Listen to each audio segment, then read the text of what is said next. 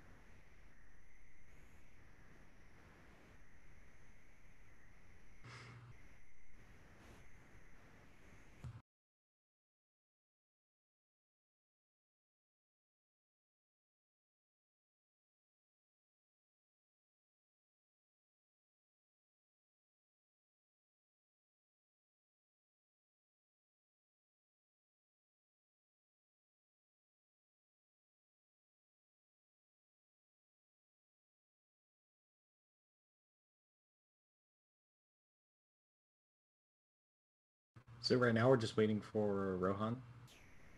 I think so. Okay, sounds good.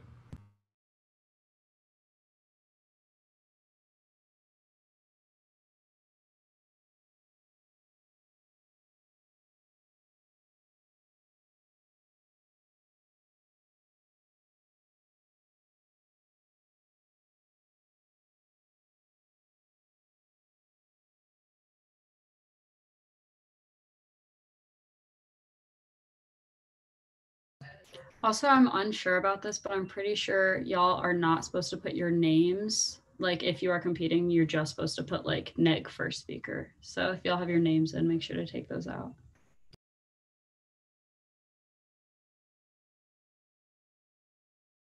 Rohan's here. Oh, Rohan, can you put your email in for the chain? Oh, yeah. Thanks.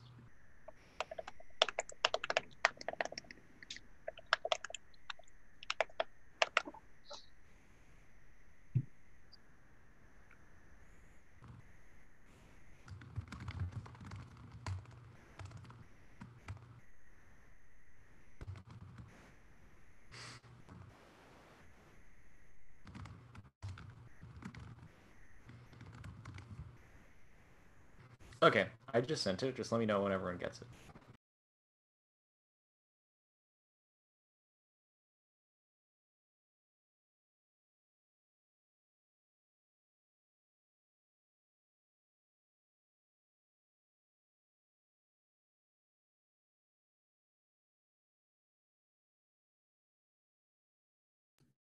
I got it. Me too.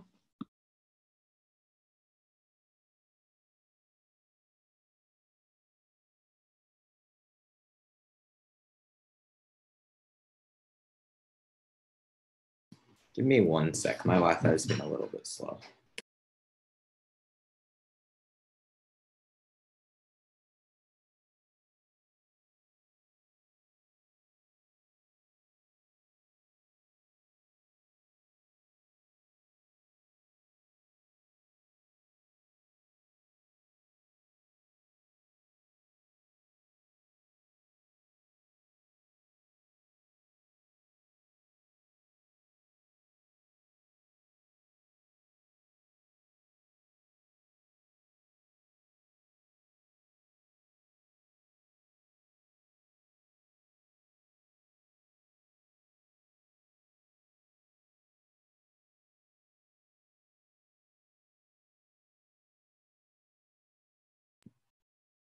Before we begin, our case does briefly discuss undocumented immigration.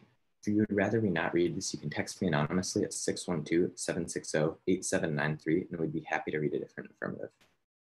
Can you just drop that in the chat, your number? Wait, who's what side? And Oh, you have it on the thing? Okay.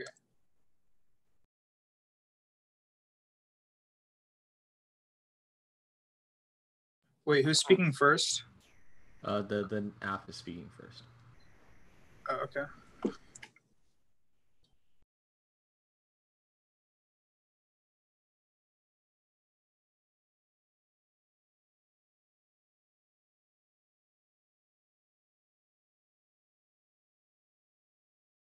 Is everyone ready to begin?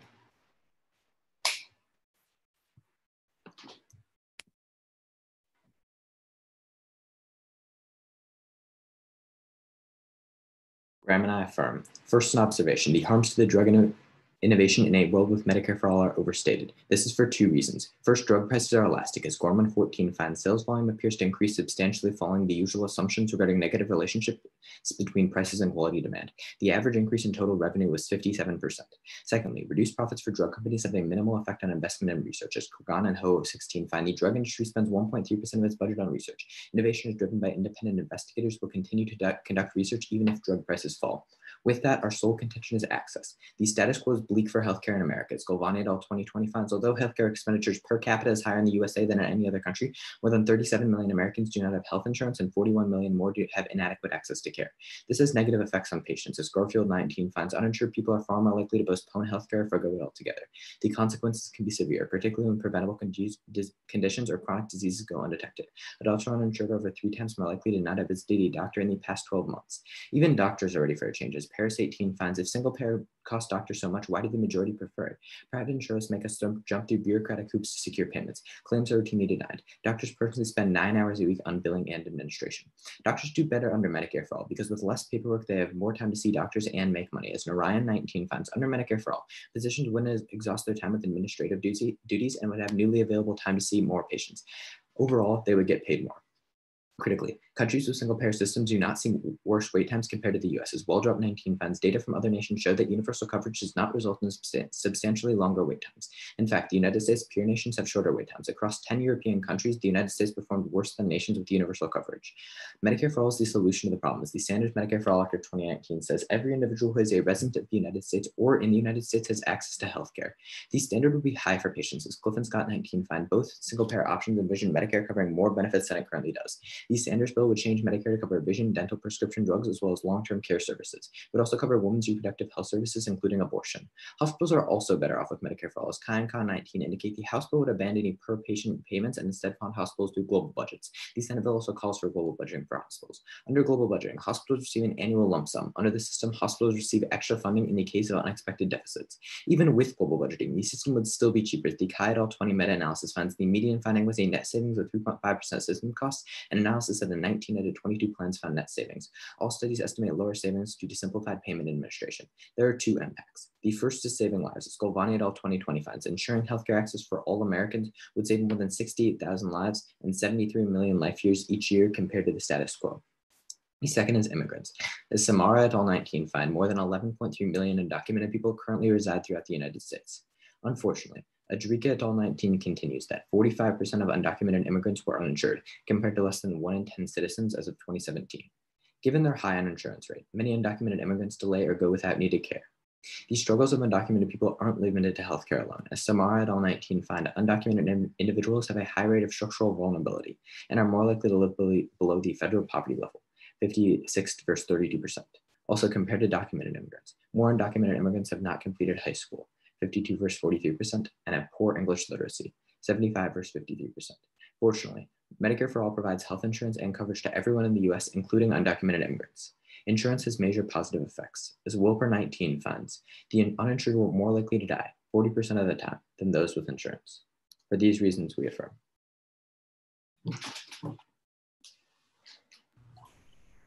Okay.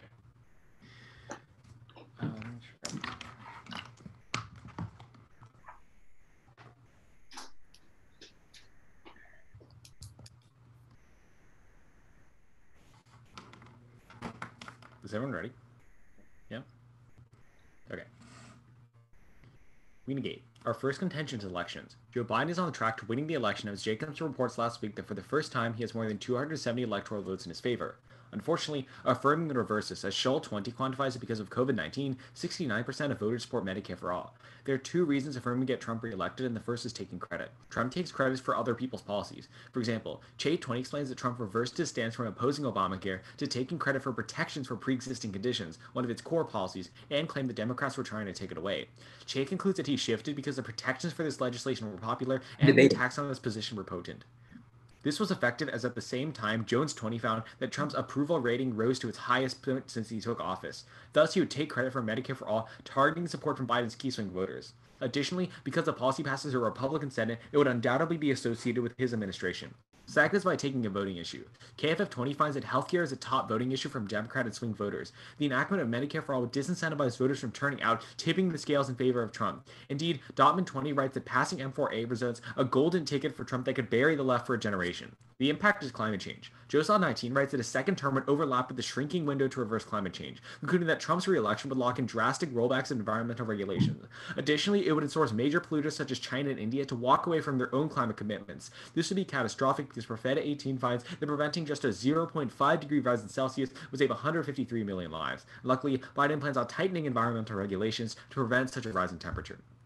Our second contention is the global impact. Taxes won't be enough to fund Medicare for All, as George 19 estimates that it would cost over $32 trillion. Indeed, Shapiro 20 explains that doubling all corporate taxes and increasing taxes for rich Americans by 50% would only cover 23% of annual costs. This has two consequences. The first is foreign aid cuts. Lancaster 07 writes that if foreign aid is seen as trading off with domestic priorities like healthcare spending, the public pushes for cutting aid. Nasio 17 finds that when forced to cut spending, politicians also cut aid first because the harms are not felt by their voter base. Thus, Alm 13 finds that empirically, aid has been the first on the chopping block during tough budgetary times. Cutting aid would be disastrous, as U.S. foreign aid helps construct better infrastructure on countries to help their economies grow. Werf 17 finds that the U.S. foreign aid, 54 million people received education, and 3 billion people received food. The government also delivered medications which saved 740 million lives. Second is a debt disaster. As aid represents only 1% of the cost of Medicare for All, O'Connor 20 explains that affirming would still increase the national debt by $1.4 trillion a year, more than doubling our current deficit. The U.S. borrows money by selling treasury bonds and increases interest rates to attract investors with higher returns. Thus, the Federal Reserve concludes that a 10% increase in the deficit raises the 10-year bond yield rate by up to 4%. As investors shift to more profitable U.S. bonds, investment in emerging economies drops dramatically, and for this reason, Frankel 01 finds that a 1% increase in the interest rate decreases the performance of emerging market equities by 17%.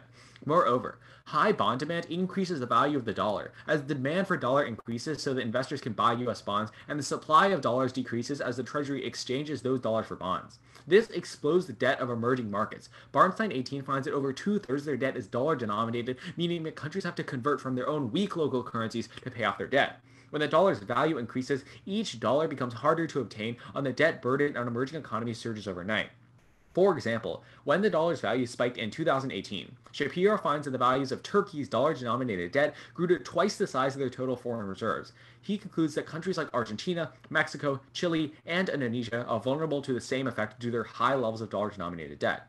Unable to finance, these countries are forced to cut domestic spending. As Navarro 18 concludes that every 10% increase in U.S. interest rates leads to an 8% GDP decrease in these countries. Indeed, when U.S. interest rates hiked in the 1980s, Druden 13 explains that austerity measures in the rest of the world pushed 125 million people into extreme poverty and wiped out a decade of global development. Thus, Wingate.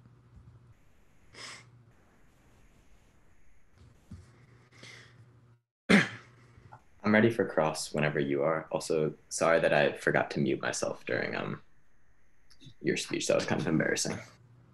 No worries. All right, yeah, I'm ready. And just to make sure, did you send the cards? Oh, yep, send it right now. My bad.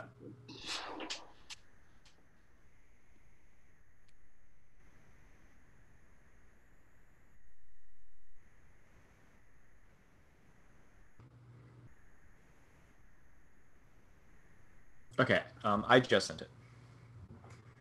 We can start cross when you get it, or we can start cross now. Up to you. We could probably just start cross now. For now, I'm fine. All right. Could I take the first question? Sure. Why is Biden's plan worse than what Trump's doing right now? Or why is Biden's plan? Biden's plan is worse? Biden's plan's better, my bad. Oh, Biden's plan is better. Because first, for example, I think we already had this question before. But first, he would rejoin the Paris Climate Accord, which we would say is probably one of the only plans, like multilaterally, would try and reduce emissions. And secondly, the reason why Trump's climate policy is especially so bad is because he controls the EPA through the executive branch, and he has rolled back a lot of different legislation designed to prevent pollution. And our evidence indicates that Biden would roll back those rollbacks, so reinstate greater protections for the environment. So can I ask you a question? Okay. Yeah. So on your first contention about access, you simply tell me that doctors spend 9 hours on billing in the status quo. So let's say you get rid of those 9 hours as total. What proves to me that they would be able to see more patients? Okay, so that is the Nueva card that we read in case, which, sorry for the text messages noise, but the Nueva card we read in case says that when doctors don't have to do as much billing and administration, they can actually spend time and do way more, help way more patients, which in turn gets them probably more money. Does that make sense? Sort of sounds to me like, oh, okay, go ahead. Does that answers your question, right? Oh no, but it sort of seems to me like what you were talking about, as in the ridiculous amounts of administrative costs, that seems to be taken on as like overtime, as like extra work that doctors should not be expected to do. So even if you remove that administrative cost, like what makes it so sure that they still have enough time to see more patients if they weren't supposed to be doing admin cost anyways? First, we'd say that doctors have to do administrative work because when they like see a patient, they have to like do a little bit of paperwork on like what they did to the patient. So like therefore under Medicare for All, you don't have to like deal with each private insurance agency, which is what the Paris 18 evidence says. Can I have a question? Sure. How are you so sure that just in the US Biden would stop climate change? Or how are you so sure that Biden would stop climate change? Like globally, not just in the US. Oh, well, we are sure because well, I mean, it's sort of like a risk of solvency argument. You know, he has a lot of plans to rejoin the Players Climate Accord, and even on top of that, what this article from Brookings that we might read tells us is that in order for the United States to rejoin Paris Climate Accord, they probably have to make even more stringent promises than before. And right, countries like China and India also look to us for influence about climate policies, which is why, for example, the JOSAL evidence says that Trump pulling away has encouraged China and India to go, hey, why isn't the United States following climate policies? We're not going to be a part of this either, which is why all the multilateral initiatives are failing right now. Perfect. That's Chris. Okay.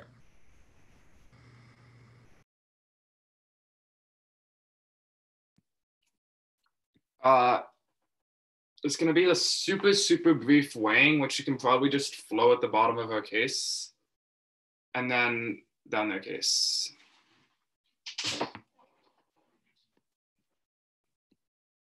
Okay.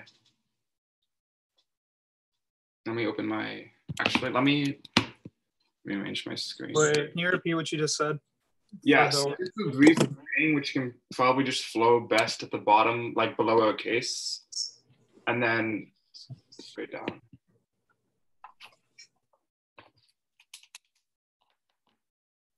Okay.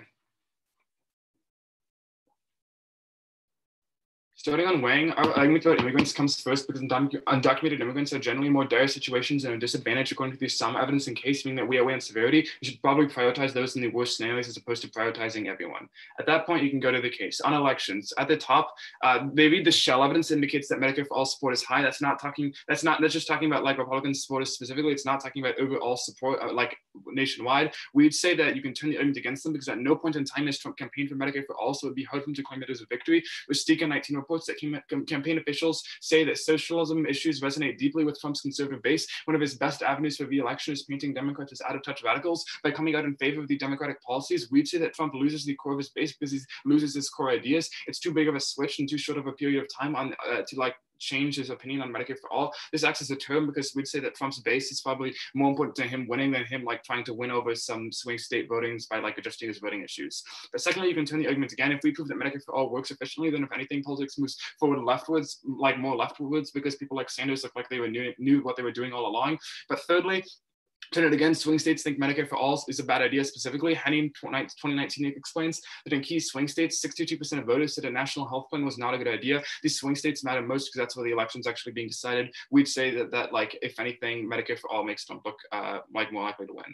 But then fourthly, Biden, like on the whole idea of like the healthcare debate, Biden already has Biden care going for him. So he's not going to be able to like lose the healthcare plate like they argue. On the impact for responses, one, we've seen that if Trump doesn't win in 2020, he's probably going to, if Trump wins in 2020, a Democrat is probably going to win in 2024, or at worst 2028, make them prove how many deaths specifically come from like a 4-year delay in climate policy. But two, the argument's non-unique. Carrington 19 reports that we've already lost control of the Earth's climate. There's no bringing that back. But thirdly, like the terminal impact comes from the provider evidence, which is like the Zooms, I can't remember, like I think a 0.15 decrease, percent decrease in emissions. At no point do they prove that they link into this, so like they don't reach the impact. But fourthly, we'd say we weigh a probability. No one can guarantee who wins elections. Like at 2016, it was like 90-10 Clinton, and Trump still won. Like the probability is inherently low. For that reason, we'd say access is probably more probable. Go to the arguments about aid on aid cuts. One, Samuels 19 explains that cutting aid is basically impossible. Proposals to cut foreign aid was taken off the table amid pushback from Congress. Congress' constitutional power of the purse was acknowledged in a bipartisan way. The power of the purse means that like aid's not going to be cut. But either way, we'd say you can turn the argument against them because aid's bad. Queen 14 reports that humanitarian aid is often physically transported over long distances through territories weakly controlled by the recipient governments. 80% of aid can be stolen by armed groups. We'd see that prolongs conflict. Naran 14 terminalizes that a 1-unit increase in aid is associated with an 11.1% drop in the likelihood of war terminating. We'd say that the long-term conflict outweighs these short-term benefits because more people are affected in the long term. At that point, you can go to the arguments about debt. Firstly, turn the argument, the U.S. accumulates $3.5 trillion of medical debt every year. That goes away into Medicare for all. Brooding 19 terminalizes that 8 million people would not be poor if they did not have to pay for medical expenses in America. Medicare for all would reduce headcount poverty by 19% because of that. But secondly, on the crowded argument specifically for responses, A, China's buying massive amounts of debt at low rates right now. If our debt continues to go up, they're probably just going to buy more. They're really desperate to do it, which is why they're buying it at low rates. But B, the Federal Reserve can buy debt if like the economy is genuinely being hurt, developing nations are struggling. That's what happened in 2008 and it works pretty well. But C, the crowded effect won't occur because fundamentally stock market and bond market investors are different and won't switch over. Maverick 19 reports that equity market investors are typically more interested in capital appreciation and pursue more aggressive strategies than fixed income market investors. But D, investors don't even care about US debt that much, given how bonds aren't even AAA rated anymore. They'd probably buy bonds from someone else, which makes the argument non-unique. But then thirdly, in order to prove that crowded happens, they have to prove that interest on debt goes up. That wouldn't happen because empirically with more debt, Tammy 17 reports that US debt added up to $900 billion in 1980, but the number now comes down to $20 trillion. Borrowing costs haven't risen. Investors figure that future debt servicing will be easy. The speculation is that we're on the verge of a productivity boom thanks to automation. The implication is that if debt rates stay low because investors think automation is going to happen, investors are no longer going to want to switch over to buying bonds instead of investing in developing markets because they're not going to make any more money that way. But then on the dollar's impact, there's no warrant as to why debt means more spending. I like spending cuts. Okay. I guess we're gonna run some prep. Yeah, sure. I'll call you. Oh, could you send the? Sorry. Could you send the responses for just on the second link about debt? Yeah. All right. Thank you. Also, you cut out for me. Could you just send any responses you had between the 62 personal health, like the 62% card that you read about them not agreeing with swing states, and then anything between that and the impact level about climate change? I missed those. Okay, yeah, I'll just send my speech doc and like you can go through and see.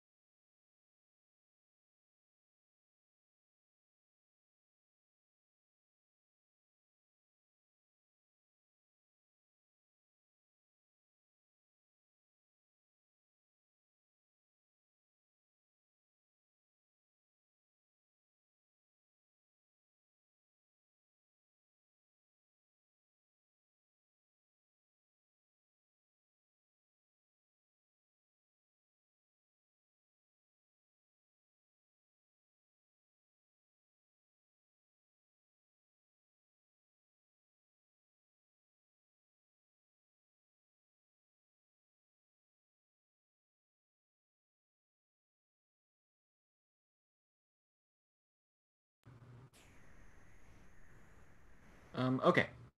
Yeah, Amanda, you just got it. Okay. That's good. So we're gonna start running prep. Actually, I'm gonna call Amanda first.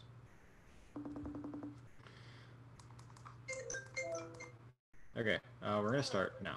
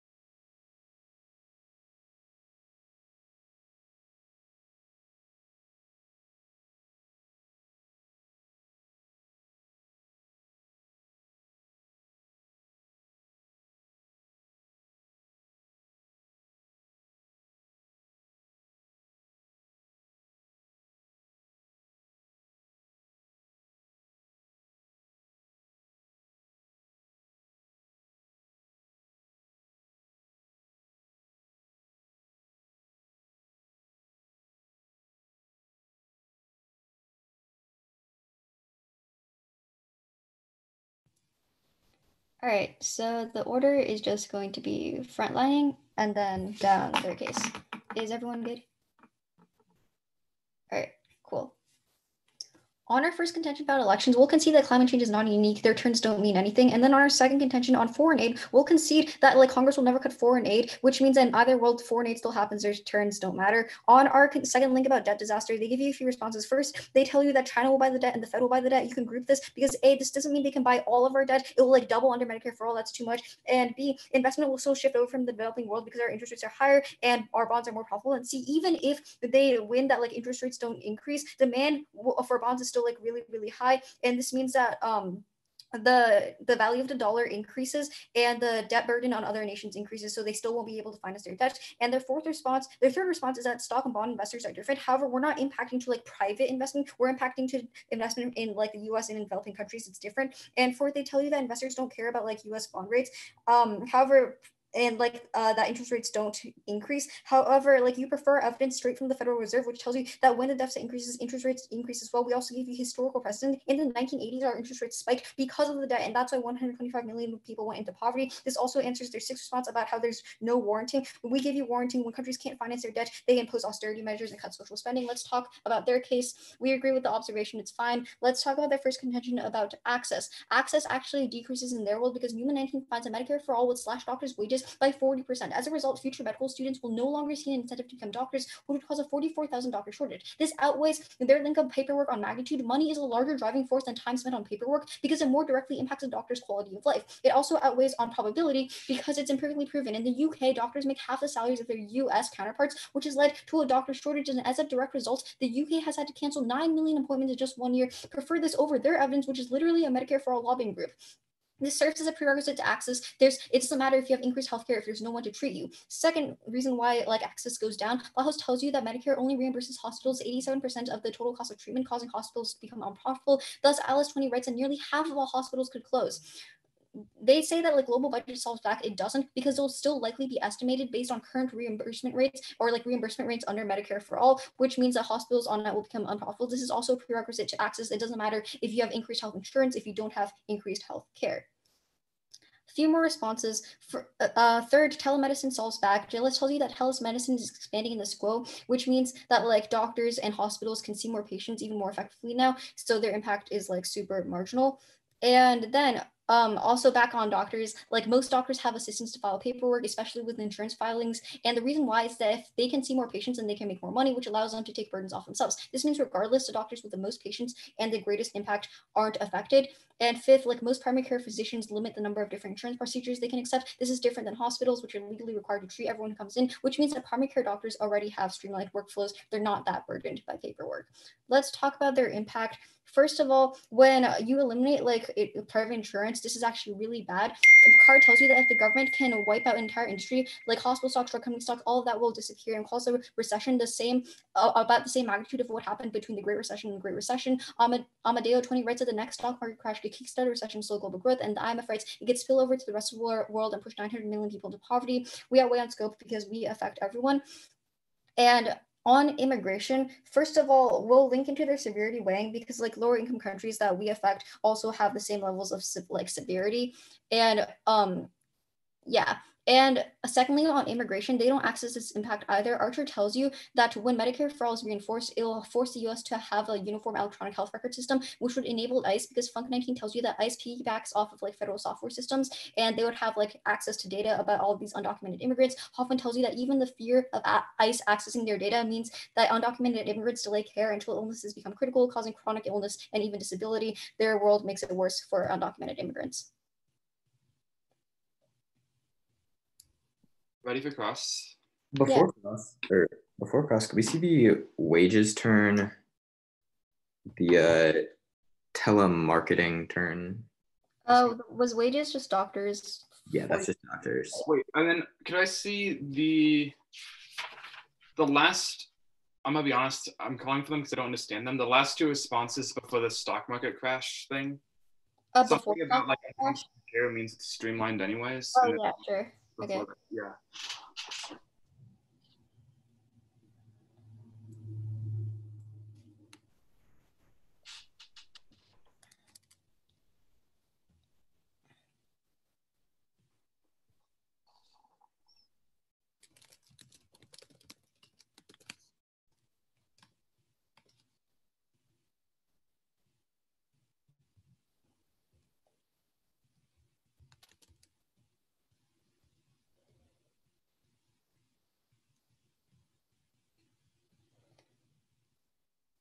Wait, Tobin, what was the second piece of evidence you called for?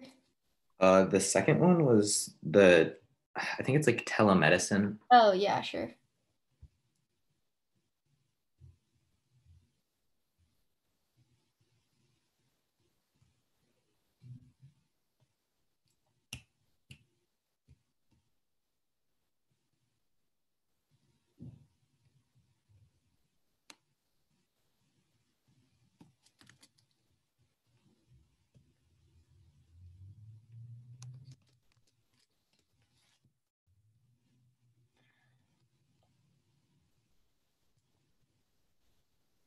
Oh, and sorry about this. Could I also see the reimbursement evidence? The hospitals? Yeah, specifically the one that says they'll be reimbursed less. Okay.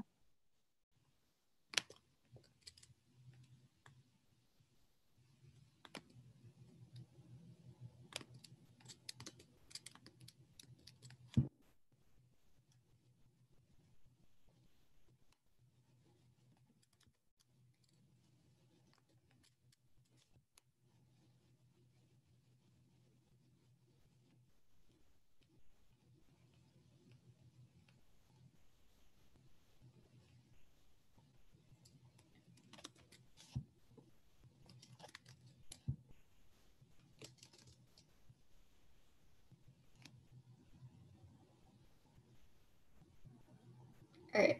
It's in the same card as the doctor's one. I just sent all of them.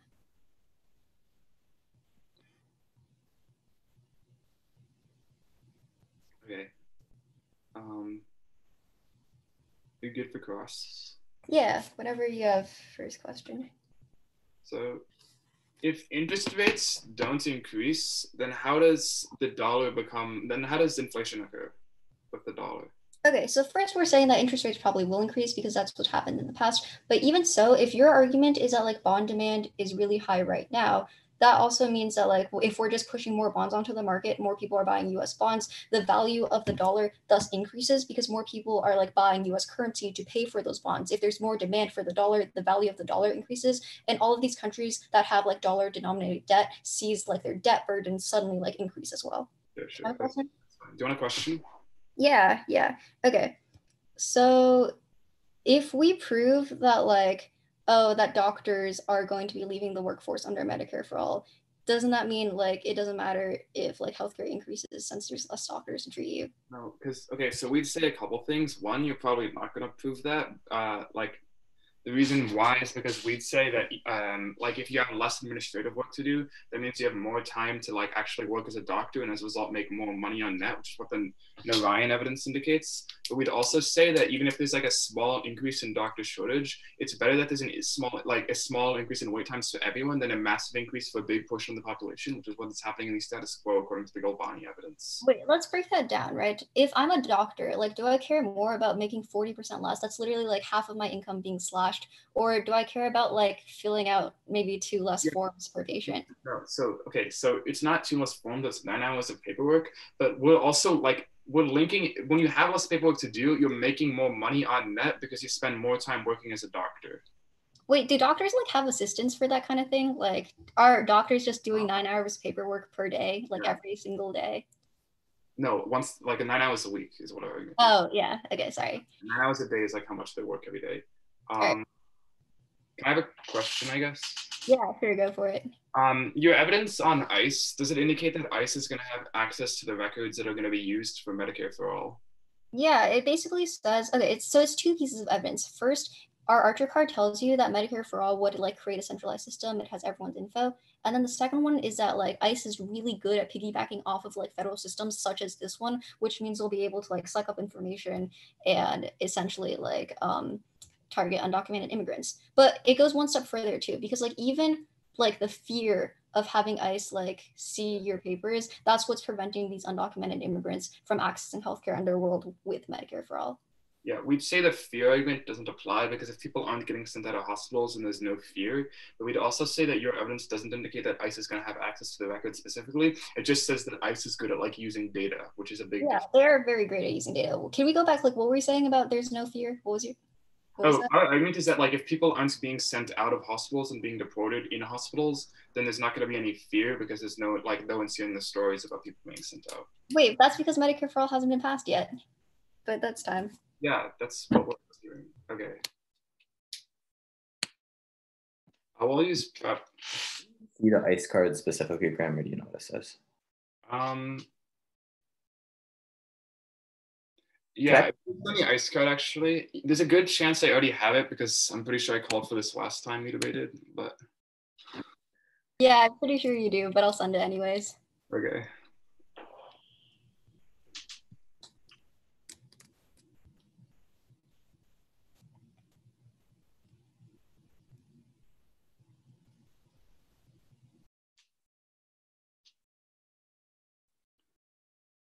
It's sent, by the way. All right, sounds good.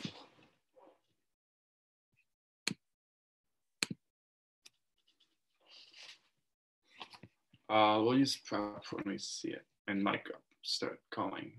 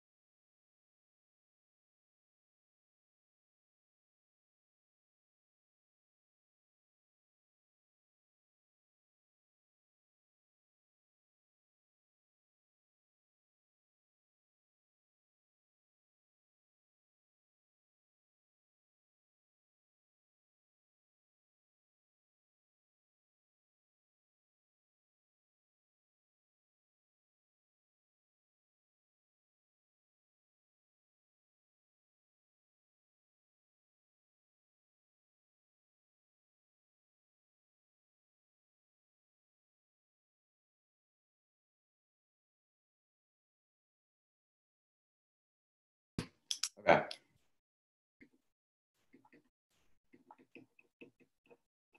So it's going to go our case, the weighing debate, their case.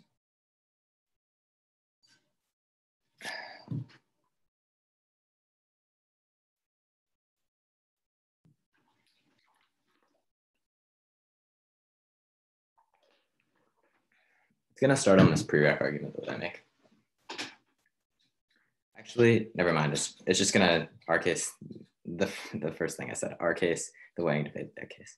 Start on access. What Galvani tells you is that 37 million individuals currently don't have access to care. Cliff and Scott says they're really, really bad because really under Medicare for All, we actually provide good care, which is really, really good, which Galvani says increases 73 million life years annually. On our immigrants impact specifically, Samra says that 11.3 million undocumented immigrants don't have care. Adrika says that they don't actually have insurance overall. And Samra says that undocumented people are like have really high rates of structural vulnerability and not like really, really in a good place right now. And thankfully, Medicare for All gives care for everyone. And Wilper 19 says the uninsured are way less likely to die. Let's go to their responses. First on this prereq, we said the prereq goes the other way. It doesn't matter if you have access, if there's no hospitals or anything like that, or if you have access and there's no hospitals near you, it's like the prereq's basically a wash at this point. It doesn't matter. On their first response about wages, they completely concede the Nueva evidence, which is that doctors actually make more money because they don't have to do all this paperwork, which is really, really important because when doctors make more money, they're actually not going to, they're going to be more tempted to join the field overall. On their second response about how hospitals are reimbursement rate, call for the evidence is not very good. But second, we said that the Chi and Con evidence takes us out completely because we'd say global budgeting happens and reimbursement happens. So there's overall, like you're going to get reimbursed more in total. On their third turn about how telehealthcare solves back. First, there's no warrant. I don't know what telehealthcare is. Second, it's like probably worse overall because you're not getting care like at a doctor. Third, it's like the evidence is from 2018. People still like need insurance and telehealthcare costs a lot of money. I don't really know how they go for this.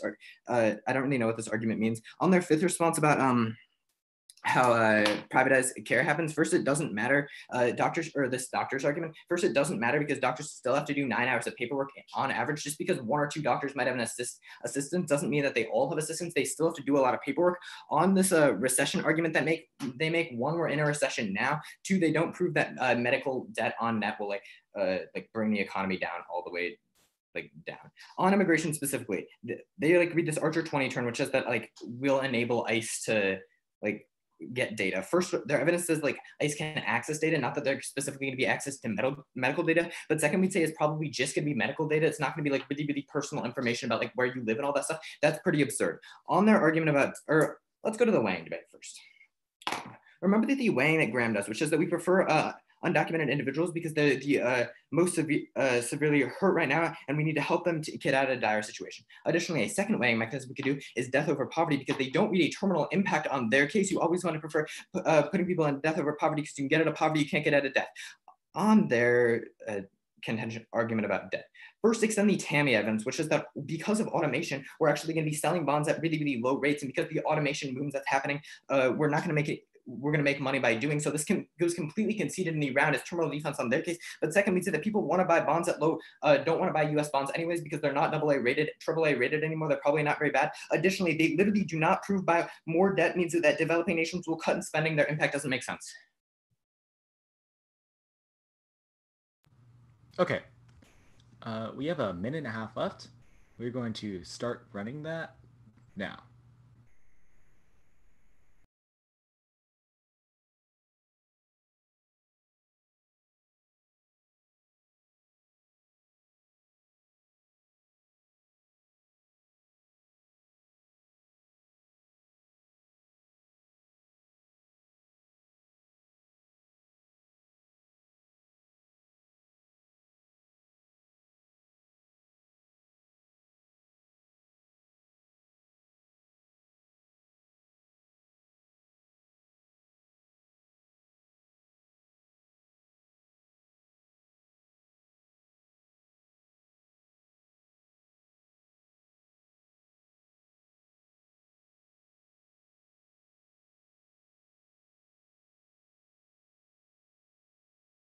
Hello.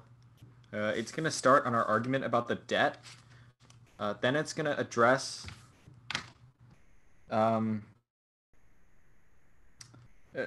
it'll just start in our case. Okay, is everyone ready? We will concede that Tammany evidence that says automation boom means that bond demand is non-unique. This does not mean that we do not have an impact. It simply means we're going for a second link about dollar-denominated debt. Our O'Connor evidence tells us that taxes won't be enough to fund Medicare for all. We'll have to add $1.4 trillion to the debt. Our evidence indicates that the way the Treasury has to fund the debt is by increasing bonds. Now, they have conceded that bond demand is non-unique, which is when we pass Medicare for all, the Treasury is going to sell more bonds and people are going to buy them. This hurts emerging economies for two reasons. The first is that the dollar's value increases, because the supply goes down because the Treasury is taking dollars out of the market to sell bonds. And secondly, the demand increases because, as they have conceded, people want to buy United States bonds. This is really, really critical because the Barnstein evidence tells us that 2/3 of emerging economies' debt is literally dollar denominated, and that debt explodes. For example, in Turkey, we saw when the dollar's value spiked in 2018, we saw the value of their debt literally double to their foreign reserves. And this has happened to Argentina, Mexico, Chile, Indonesia, and more. The Jordan evidence is also conceded. It tells us that when this happens and people cannot pay for social spending, it literally pushed 125 million people into poverty. This outweighs for two reasons. The first is that they say, oh, you have to wait. You prefer immigrants because they have like a really severe situations. The reason why it's so severe is they have no access to social safety net. So if we are impacting social safety cuts and cuts to global development in these countries, we are accessing the same level of magnitude weighing only on a much greater scope because they're impacting 11 million people. Our impact is 10 times larger. But let's go on to their case. And even on top of it, they say that death outweighs poverty. That's clearly not true. Like, poverty literally causes death, especially in the absence of social safety programs. Their literal impact is that without insurance, without social safety nets, your mortality rate increases. So yes, we definitely do have a terminal impact to death, and it's much, much larger than theirs. Let's go over to their case. The first really, really big problem is that they don't make a lot of good responses to our dissad about the recession. They simply tell you we're in a recession, the status quo. That is not responsive to our argument. Any adverse economic shocks now can still push more people into poverty. Then they tell you our argument is about medical debt. No, it is not. It's about the elimination of the private healthcare industry. Let's extend it. Our card evidence tells us if you eliminate an entire industry, you literally cause stocks to crash because returns literally come to zero, which is why our Amadeo evidence tells us this destroys economic growth, which is really, really bad because when one industry collapses, a lot of people lose their money, which collapses other industries, spillover. This is why the IMF tells us that adverse economic shocks literally push 900 million people to poverty, and A independently outweighs their case independently outweighs their case on magnitude because we are impacting more quality of life things than just healthcare, and B, it definitely outweighs in scope because it's 10 million versus 900 million. Let's go into the impact. Their impact, they do not respond to the Hoffman evidence that says simply the fear of ICE being able to get data pushes immigrants away from healthcare. This is terminal defense against their argument because even if they get an argument into access, that it doesn't mean that immigrants are going to access it because they literally have the fear of ICE. This is really, really critical because yes, they may win the link into access, but they do not win the link that immigrants are going to access healthcare because, of course, they're very scared of deportation. And also, the incentive weighing is really clear. Yes, you may get access to insurance, you may get access to an appointment, but if that comes at the cost of you getting deported, obviously immigrants are not going to take the chance. You cannot vote on the AF.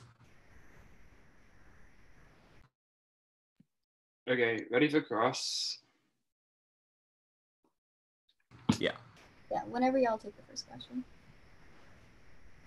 Okay.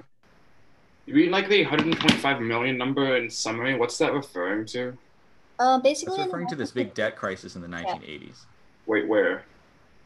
Like, it started in Latin America, it spilled over across the world. It was because, like, you know, that increased. Okay. It's because people couldn't finance like countries in this region couldn't finance their debt. Okay, that's fine. You want a question? Sure. So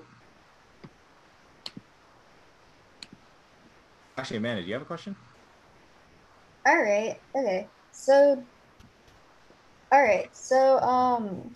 does it matter if like immigrants can access healthcare if they're just afraid of using it for fear of being deported? No, one, I'm 99% sure you don't extend this fear argument in summary, but we'd also say that like Tobin's argument still responds to this, in that he says that one, like your evidence literally verbatim just says that ICE is good at using data records. That doesn't prove that they're gonna be able to use the Medicare for all like data records, but also those records don't just like say the location of every undocumented immigrant like That's ever. not our. Wait, hold on. I appreciate that, that's not our argument. Like the evidence we extend is not that ICE would be able to access it. Our argument is the Hoffman evidence, which tells us the fear of ICE being able to access it is what drives immigrants away from healthcare. So it's like a perception argument rather than, for example, oh, ICE probably won't have access to this database in the first place. But there's not, okay, there's not going to be a lot of fear, is there, if everyone recognizes that there's not There is fear already. Like, Wait, hang on, that's why hang on. everyone is super afraid of. Yeah. That's why, for example, immigrants are really afraid of taking advantage of welfare. But why is A there lot of them. fear? Wait, so the argument. Fear comes because they've heard of other people being like arrested by ICE, right? No, the fear is You have that to you win give the your if original you give your link. personal information to the government, it can be used against you. Your question? I think we were all speaking at once there. I didn't really hear what anyone said. Oh yeah. Okay.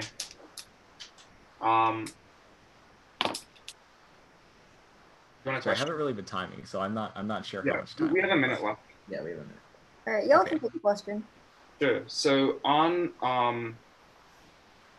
actually, Tobin, do you have a question? Yeah, so on this recession argument you make, you said that we don't end up proving why the medical industry collapse. No, it's that our argument is not about like people's medical debt, like personal medical debt. To be honest, I phrased this really, really poorly in summary. I was trying to go for a medical industry, my bad.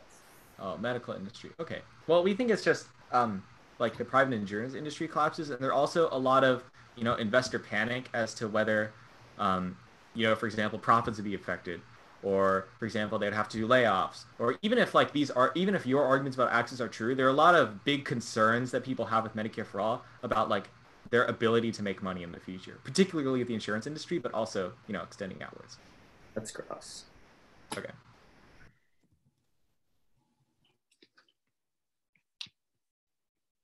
Okay, so it's going to be access, weighing, and then no case.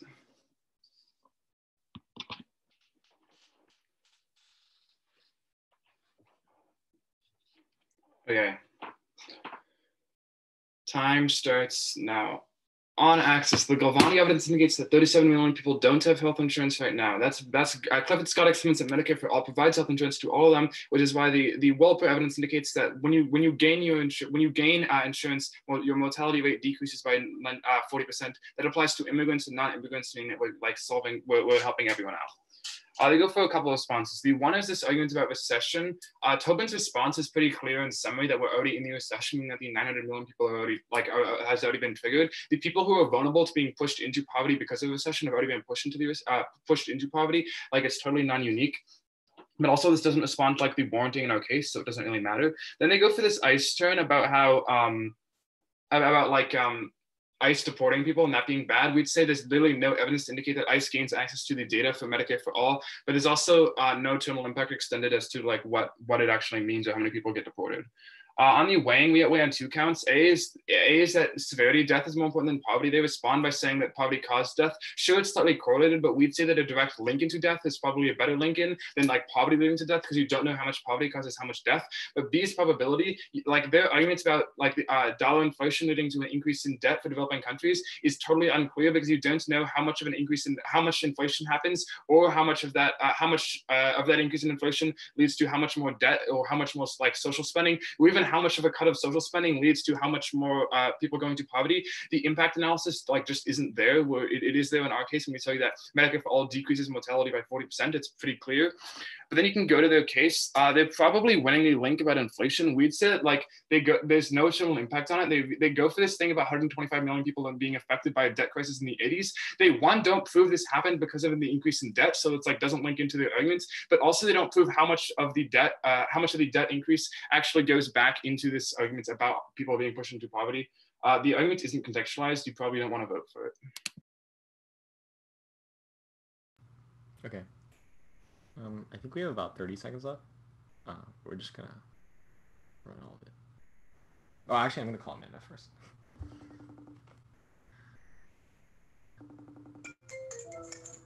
Cool.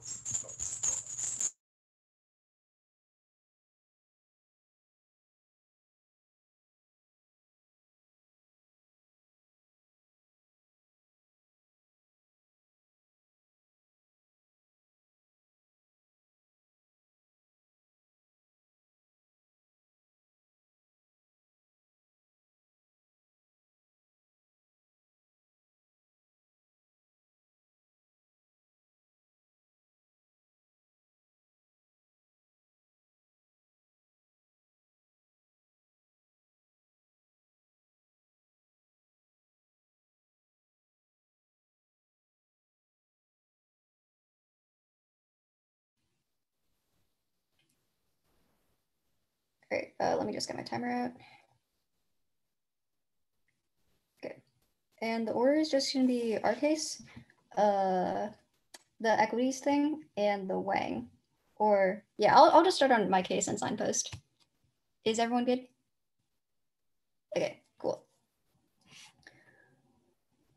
We're very cleanly winning our second link debt disaster. They like concede all of our links, but I'll send them anyways. O'Connor tells you that when you pass Medicare for all, you increase our deficit by like 2 times. This means that the government sells more bonds. When there's high demand for bonds, this means that the value of the dollar increases. This is really bad for emerging economies because the value of their debt literally surges overnight. This happened empirically in Turkey. We saw their debt double in 2018 when the US debt increased. And Dearden tells you that this happened in the 1980s too. We give you really great empirics. So last time developing nations like debt surged, 125 million people were pushed into poverty because these countries had to cut social spending in order to finance their debt. That's a warranty we give you. It's really clearly extended throughout this entire round. They give you like some new responses in Final Focus. First, they say we don't contextualize our impact. It's very contextualized. It's been in every single speech. Like they don't attack this before like Final Focus. They probably can't respond to it this now. And secondly, they don't like, they say we don't prove how much debt decreases social spending, but literally if you can't finance the debt, all of social spending is like slashed, which is why Navarro tells you that in the past when like debt has increased, GDP has decreased by a lot, and these nations have slashed social spending. It's empirically happened, pushed 125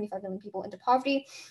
The second way we win is on this equity decide on their case. We give you really clean link extensions. Carr tells you that if you eliminate the entirety of the private insurance industry, this means that like medical supply stocks, like drug stocks, private insurance stocks, all are immediately wiped away, which would cause a recession somewhere between the Great Depression and the Great Recession in terms of scale. This is really, really terrible. Amadeo tells you that this would spill over to the rest of the world because global growth would be stopped. And like the IMF tells you this would push 900 million people into poverty. They just say that coronavirus is already hurting our economy right now. However, it's a scalar impact and it'll always get worse. Obviously, this only supercharges our link. If our economy is shaky right now, the last thing we should do is cause like another recession. So at this point, this also outweighs their entire case on scope because it's 900 million people into poverty. Let's talk about the Wang. They keep on extending this thing about how like death is a more direct link into poverty. We're impacting into the same link. They say that their world increases social spending. We say our world decreases like social safety nets. We're both talking about social safety nets. We're just impacting, we link in and we impact on a larger scale because we're impacting like the whole world. They only impact like 11 million people. All right, good round. Good debate. Good round. Round. It's good.